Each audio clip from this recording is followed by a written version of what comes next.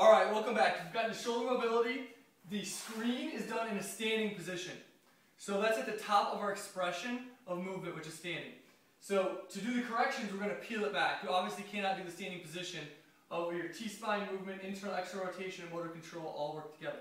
So move it, peel it back, go back, we're going to go back down to the ground. We're going to start our corrections there. Our sequence of corrections is first going to be get T-spine, mobility back, okay? Possibly motor control as well, but we're going to go T-spine. Then we're going to hit internal external rotation, make sure that's where it needs to be, get it where it needs to be. And then we're going to tie it together, which is motor control of both thoracic spine and internal and external rotation working together. So we're going to start with rib rolling on the ground.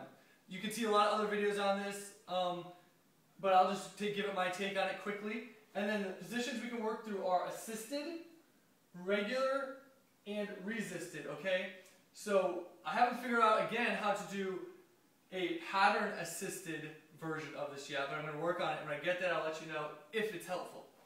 So in this position, first I'll go, so in our rib roll, we're going to take either foam roll or yoga block, and we're going to block ourselves off at 90 degrees here.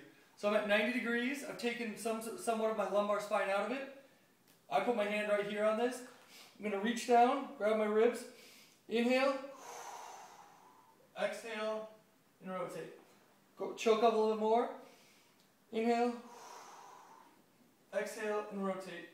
And what I should have said first is the first thing you want to do to know if it's a T-spine problem is get in this position, internal, right here. So get in here and test it. Once you've gone through the rib rolling sequence, a few times, inhale, exhale, pull across. Once you've done that, go back to your retest again. So to know if our shoulder or our T-spine rotation got better, we're going to go back to the same posture. And what might have been limited before, if we can get to 30 degrees or so, now we have it back. We need to do that on both sides. If we want to, and we have a way to do assisted, I think we are going to loop this in this position. We're going to loop this through, and then our assisted, actually it's going to be like this, is going to come from here. So if you have a cable column, and I'll show you when I get to work, this can be attached here. Now on our rib roll, it's going to assist us in the pattern. That will probably be the first correction if you have that as an option. You could also loop it through the other side. So you could loop this on the down arm and have it assist you. Okay? Down arm back through, assist you.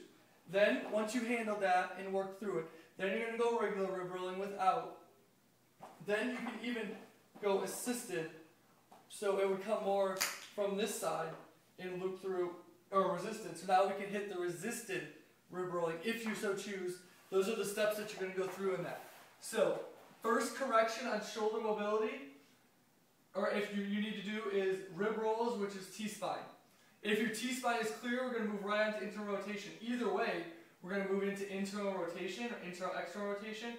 First, make sure the T-spine is clear. If it isn't cleared by going prone and rotating up, then that's where we need to be, is what you just did. If it's already clear on the ground at 30 degrees or more and you've done that in the prone position, we're going to move right to internal external rotation, which is next.